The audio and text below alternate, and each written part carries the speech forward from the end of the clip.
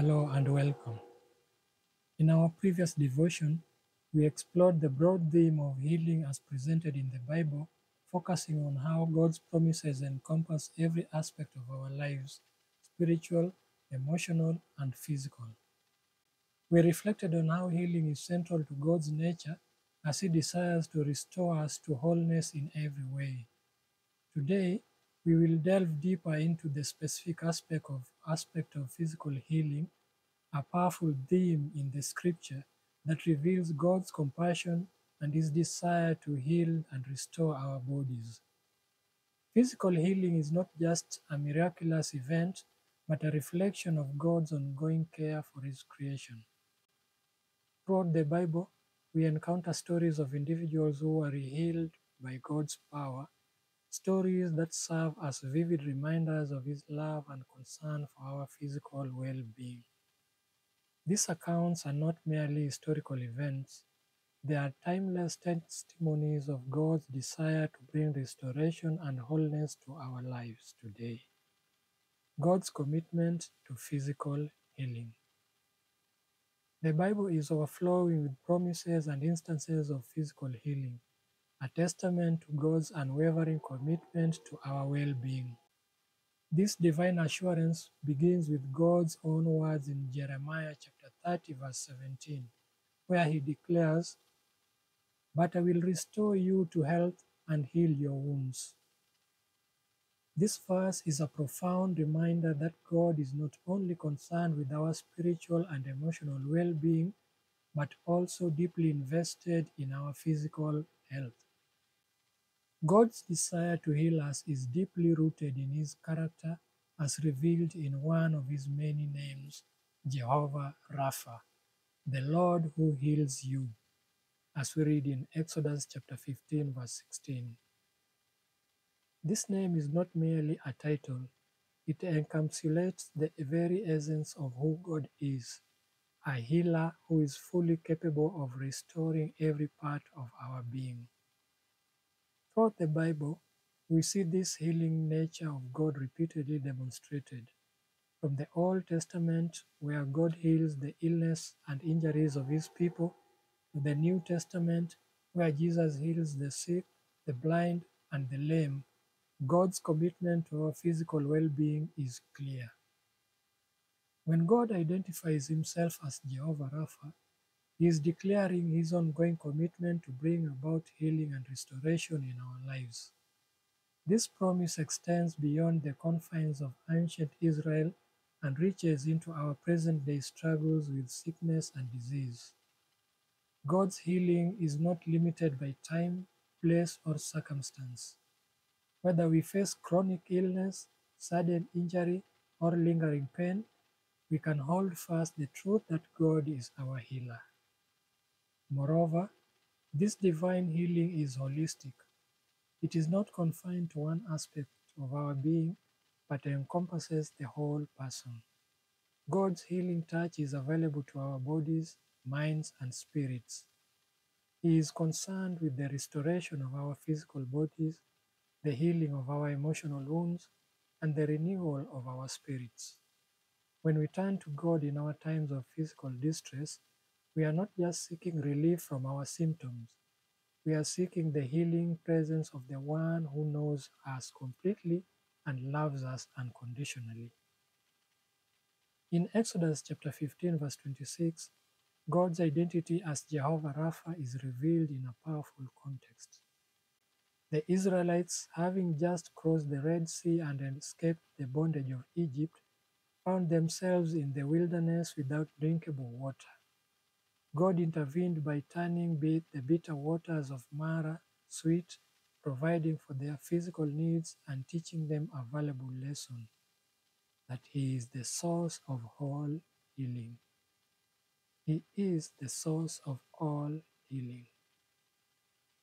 In this moment, God established that His power to heal extends to every situation, whether it be the healing of waters, the curing of diseases, or the restoration of broken bodies. This understanding of God as our healer should profoundly shape our faith and our approach to physical ailments. It encourages us to bring our physical needs before God with confidence, trusting in His ability to heal. It also reminds us that God's healing is not just about absence of disease, but the presence of His wholeness in our lives. He desires to restore us fully, making us whole in every sense of the word.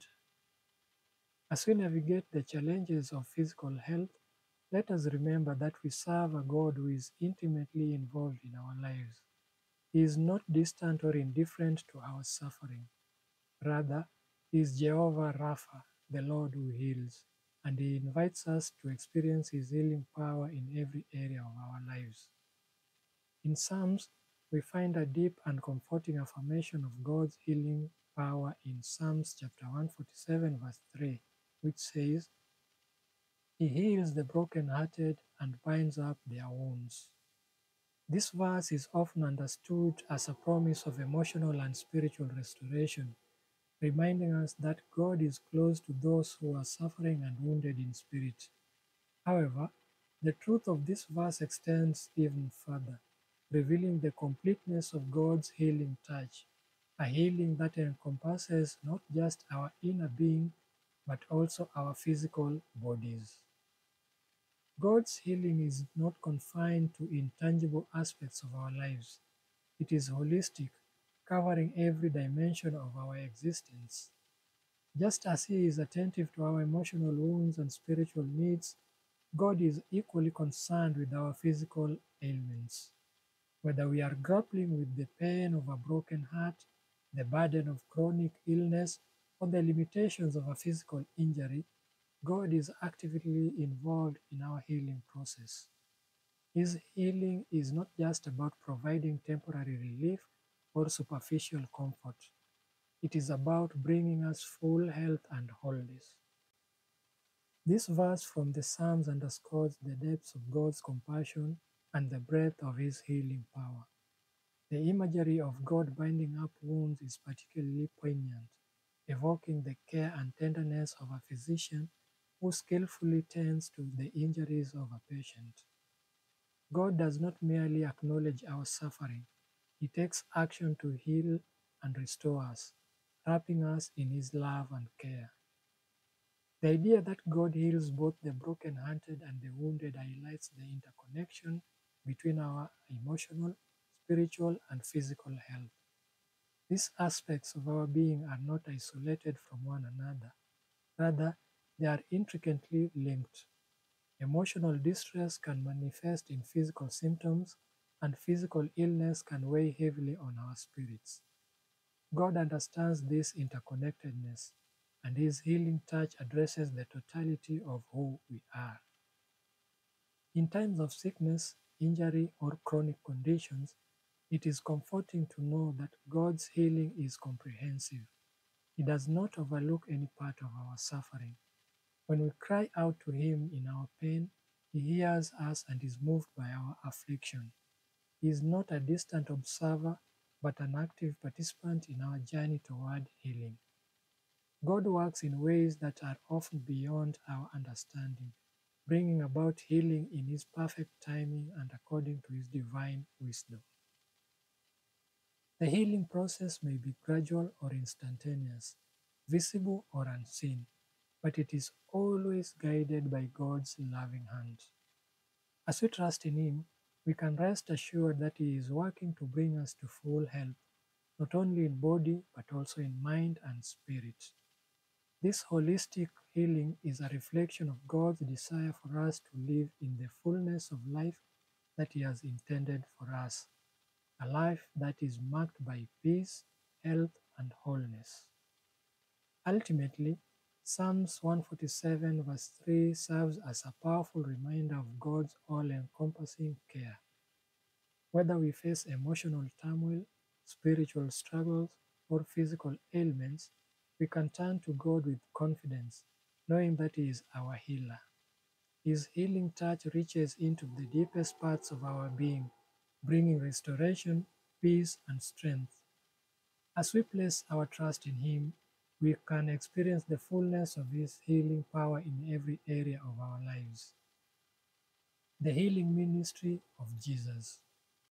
Jesus Christ's earthly ministry was profoundly marked by acts of physical healing, which were not only vivid demonstrations of his divine power, but also unmistakable expressions of his deep compassion for humanity.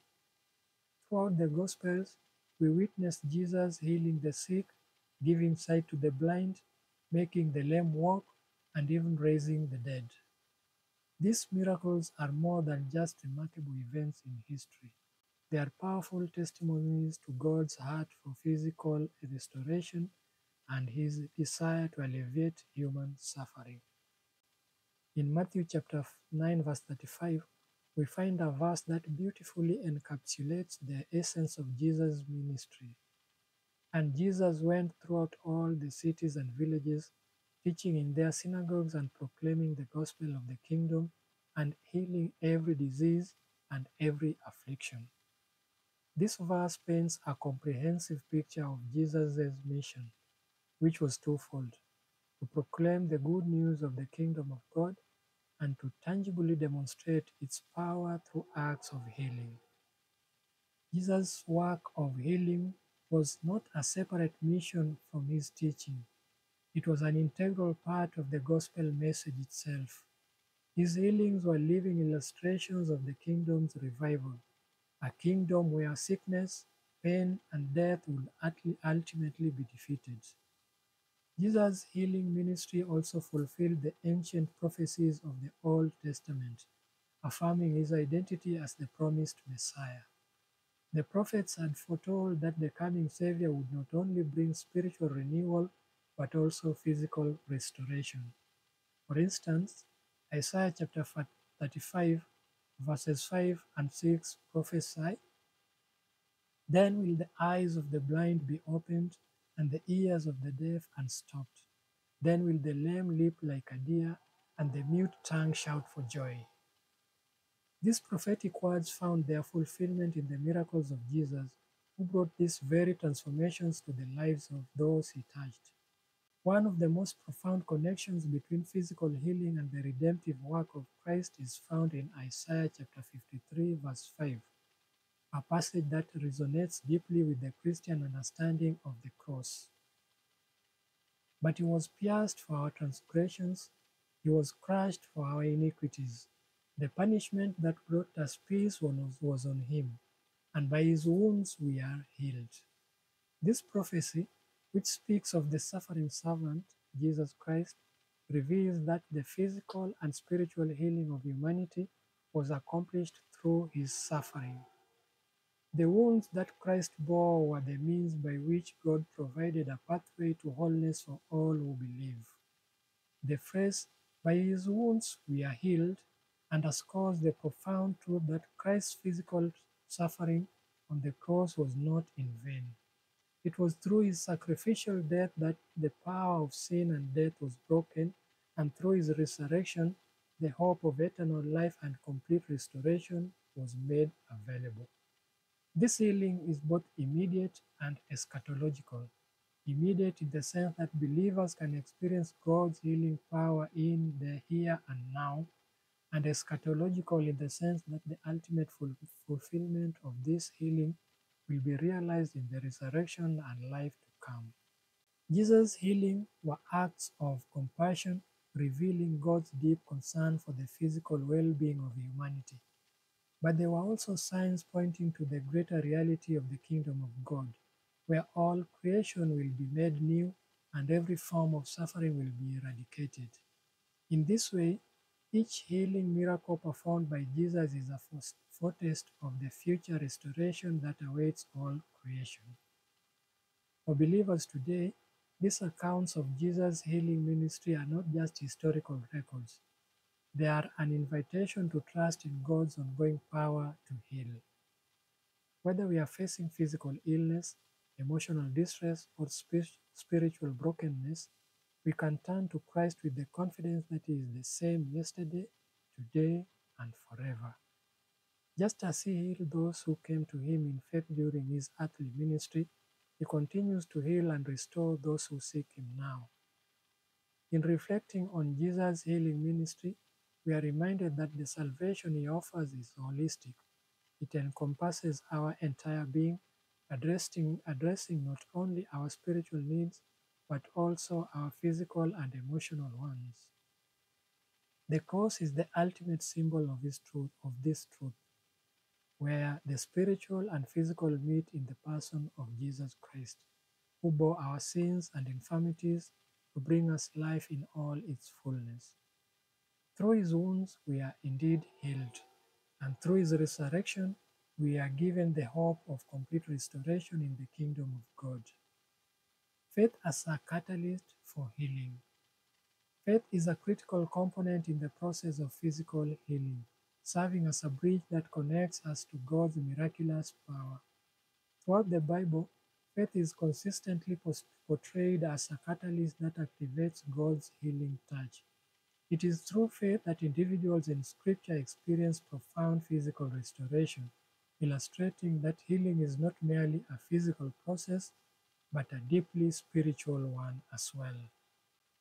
In the New Testament, James chapter 5 verses 14 and 15 provide clear instructions for believers who are seeking physical healing. Is anyone among you sick? Let them call the elders of the church to pray over them and anoint them with oil in the name of the Lord. And the prayer offered in faith will make the sick person well. The Lord will raise them up. This passage emphasizes the significance of communal prayer and faith in the healing process. It reveals that God often chooses to work through the collective faith of his people, highlighting the importance of unity and support within the body of Christ when seeking healing. The act of calling the elders to pray and anoint the sick with oil is not a mere ritual. It is an expression of faith in God's healing power. The anointing with the oil, a practice rooted in both Jewish and Christian traditions, symbolizes the presence of the Holy Spirit and the believer's dependence on God's divine intervention. It is a tangible act that reflects an inward trust in God's promises. When this anointing is combined with prayer offered in faith, it creates an environment where God's healing power can be fully realized. The promise in James is clear. The prayer of faith will make the sick person well, underscoring the fact that faith is an essential element in the process of healing. A compelling example of faith leading to physical healing is found in the story of the woman with the issue of blood, as recorded in Mark chapter 5 from verse 25 to 34. This woman had endured 12 long years of suffering from a condition that left her physically weakened and socially isolated. Despite seeking help from numerous physicians, her condition only grew worse. However, when she heard about Jesus, her heart was filled with hope. She believed with unwavering faith that if she could only touch the hem of his garment, she would be healed. Her faith was not a passive belief, but an active trust in Jesus' power to heal. She made her way through the crowd, reached out, and touched his cloak. Immediately, her bleeding stopped, and she felt in her body that she was freed from her suffering. Jesus, recognizing that power had gone out from him, turned to the crowd and asked, "Who touched my clothes?" The woman, trembling with fear, came forward and confessed what she had done. Jesus' response to her is profound. "Daughter, your faith has healed you. Go in peace and be freed from your suffering." That is Mark chapter 5, verse 34. This story vividly illustrates that faith is not just a mental assent or a hopeful wish. It is an active, trusting engagement with God's power. The woman's faith was the key that unlocked the healing power of Jesus. Despite the overwhelming odds against her, her faith was strong enough to compel her to action. Her healing was immediate and complete, demonstrating that when faith meets God's power, miraculous things happen. The story also highlights the personal nature of Jesus' healing ministry.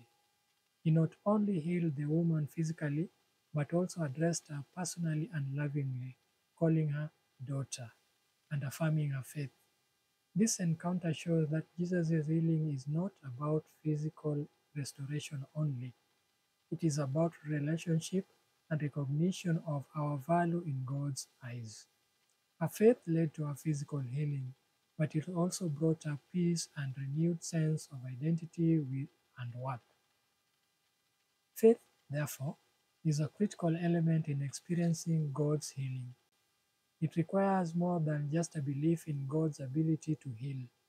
It requires a personal, trusting relationship with Him and a willingness to act on that trust, whether through communal prayer as instructed in James or through personal acts of faith as demonstrated by the woman with the issue of blood. Faith opens the door for God's healing power to flow into our lives. It is through faith that we experience not only the healing of our bodies, but also the peace and wholeness that comes from being in the presence of our loving Savior. Let's look at the power of prayer in healing. Prayer is a fundamental element in seeking physical healing, serving as a direct line of communication between us and God. It is through prayer that we express our deepest needs, desires, and hopes for healing, acknowledging our dependence on God's power and grace. The act of prayer is more than just asking for physical restoration. It is an expression of faith, trust, and confidence in God's ability to heal us according to His will. The Psalms, a book rich in expressions of human emotion and divine intervention, repeatedly remind us of God's power to heal and His willingness to do so. Psalms 103, verses 2 and 3 exhort us, "Bless the Lord, O my soul, and forget not His benefits, who forgives all your iniquity, who heals all your diseases." This verse is a powerful reminder to approach God with a heart full of gratitude and faith.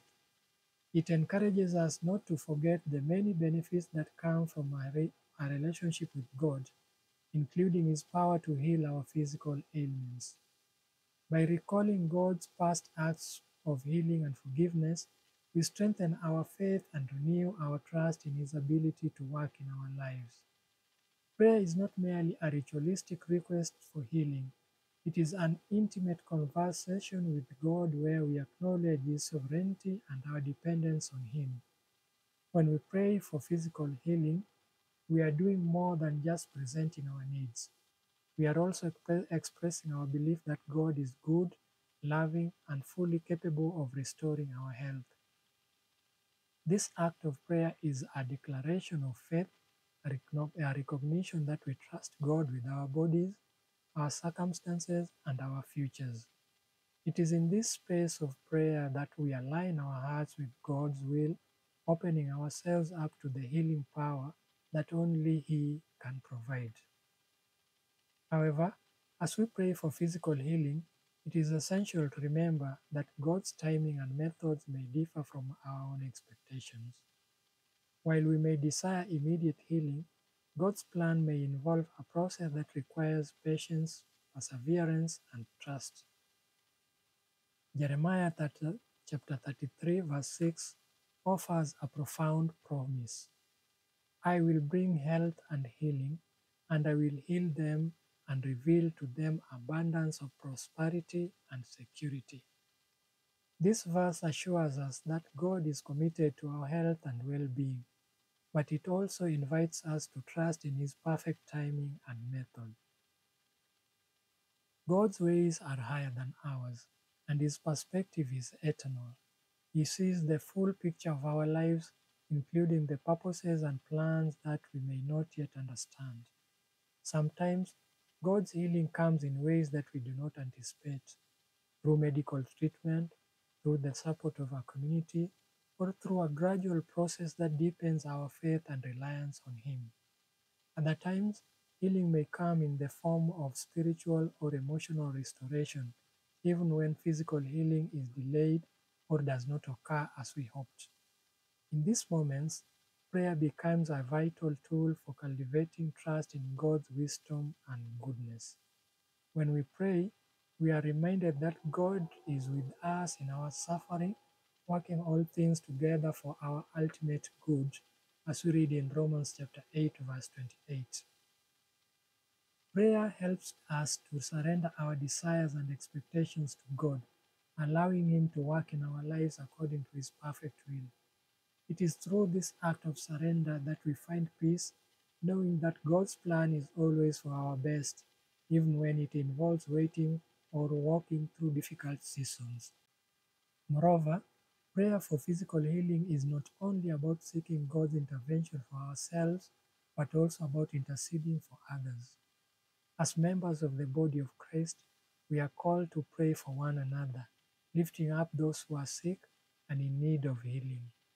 James chapter 5 verse 16 reminds us, therefore, confess your sins to each other and pray for each other so that you may be healed. The prayer of a righteous person is powerful and effective. In praying for others, we participate in God's work of healing and demonstrate our love and care for those around us. Prayer is an essential component of the healing process, grounding us in faith and trust in God's ability to heal. As we pray, we are reminded of God's promises, His goodness, and His ultimate control over our lives. While we may not always understand God's timing or methods, we can be assured that He is faithful to His word and that His plans for us are always for our good. In prayer, we find the strength to endure, the faith to believe, and the peace to rest in God's loving care. The Bible offers us numerous examples and promises of physical healing, reminding us that God is deeply and concerned with our well-being. Whether we are seeking healing for ourselves or interceding on behalf of others, we can approach God with healing confidence, knowing that He is Jehovah Rapha, the Lord who heals. Let us continue to pray in faith, trusting in His timing, and hold fast to the promises of Scripture, knowing that God is able and willing to restore us to full health. Now, let us pray as we wind up. Our Heavenly Father, may your name be glorified. Thank you for giving us this opportunity so that we may encourage each other as we learn more about your love for us, a love that goes deeper, and you even want us to have good health physically. There may be those who are listening and viewing now and have physical problems. Whatever the ailments may be, Lord, heal them, touch them with your tender mercies. May your peace be upon them. Give them restoration according to your will. As you heal their physical bodies, touch their minds, their souls, and give them spiritual restoration too. Thank you for hearing us. Give them hope, give them peace, give them physical restoration that glorifies your name as we live all trusting in the name of our Lord and Savior Jesus Christ. Amen. Thank you. May God bless you, and let's meet again next time for another devotional moment.